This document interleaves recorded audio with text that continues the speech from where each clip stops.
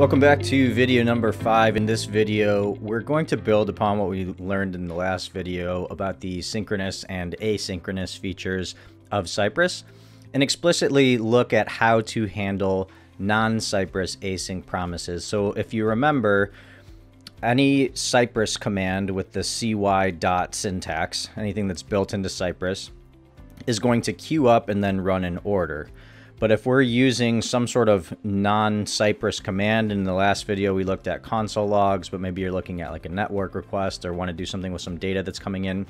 If it's not a Cypress command, it's going to run first before any of the Cypress commands. So the learning goal in this video is pretty simple. We're going to look at when to use the .then method in Cypress, which is built into Cypress, to explicitly handle non-Cypress promises.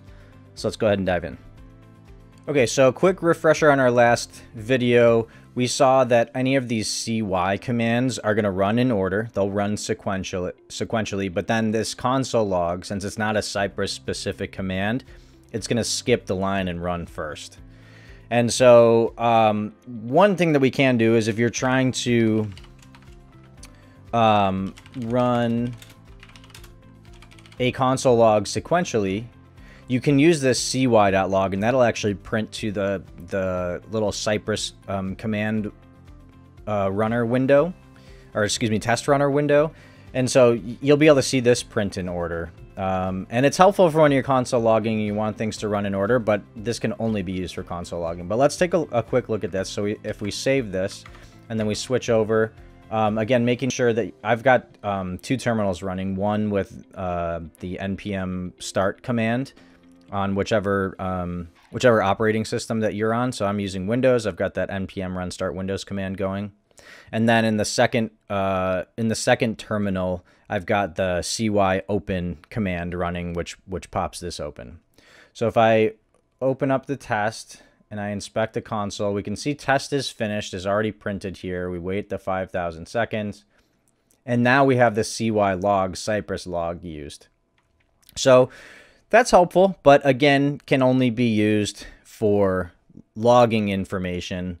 There's not really, like, you can't go ahead and then like grab that information and then store it in a variable or like take a subsequent action after you have that information. You're just using it for logging.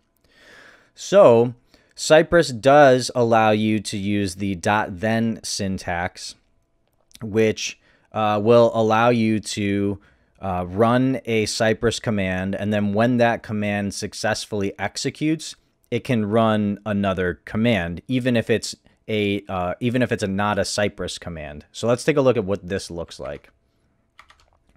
So if we pop back over here, what we can do instead of this console log and this, we can get rid of the cy log, and then I'm actually going to cut this console log. Actually, I'm going to cut the whole ESLint disable piece as well. So we're going to visit, we're going to find by placeholder text and type, and then we're going to wait the 5,000 milliseconds like we did before.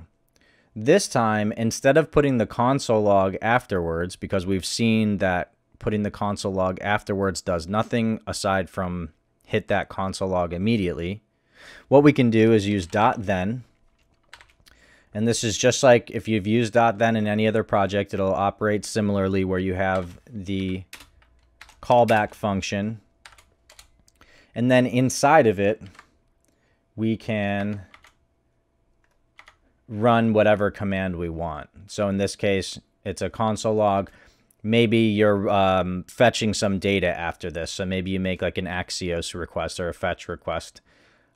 So we'll visit, we'll find by placeholder text, we'll wait, and then we should see the test is finished at the end rather than immediately hitting.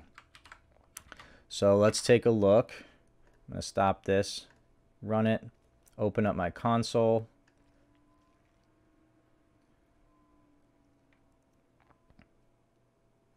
And so notice now, test is finished, hits at the end.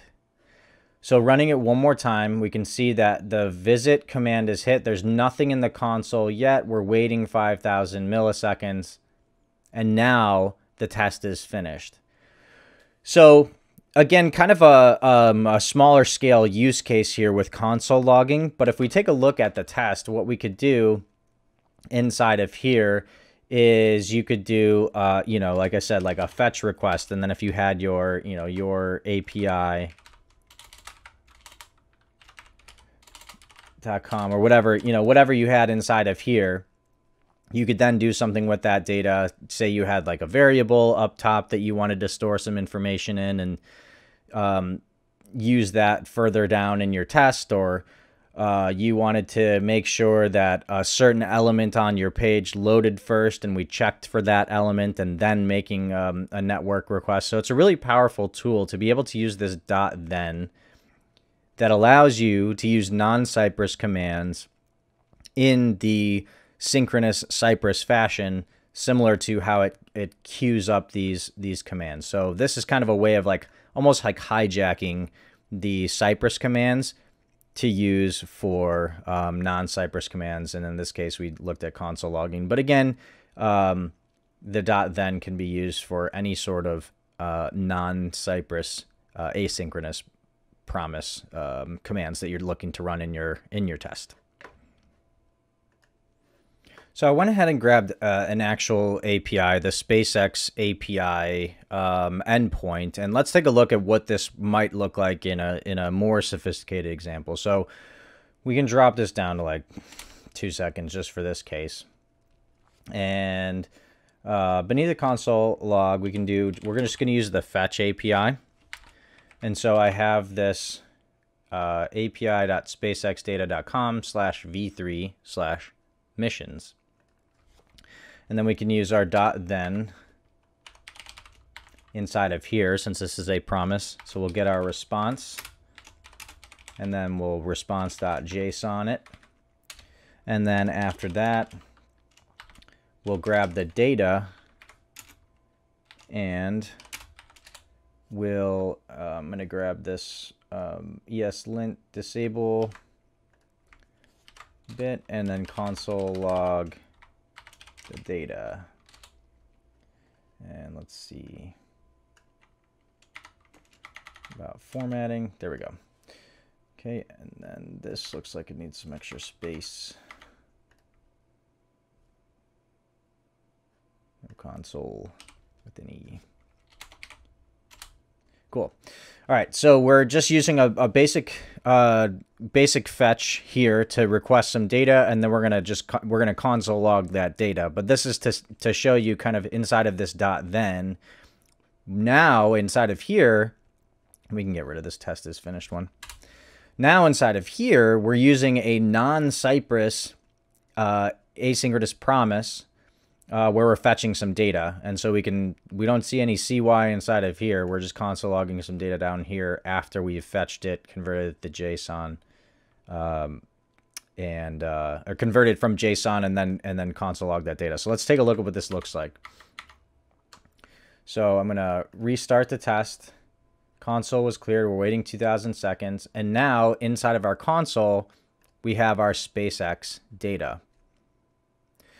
So the cool thing about that is then if I wanted to grab, like, again, the first item in that array, I could check the mission name and make sure that it's fetching correctly, or I could check that that the array here has a given length. Maybe I'm expecting 10. Maybe I'm expecting that it should have some length greater than 0. So really, really cool opportunity to kind of, again, hijack that series of Cypress synchronous commands by using the .then. This .then unlocks the ability to then continue using promises, because if we put this fetch on the outside, like we saw in the last video, that would just run first. There might be some other commands that we need to run first. So we might need to visit a certain page. We might need to type something. We might need to click on a button. And we want all those things to run first before we then, you know, make our fetch here, make our get request, whatever it may be. So recapping, we saw in the previous video that Cypress is going to run in order, but any non-Cypress commands are going to run first.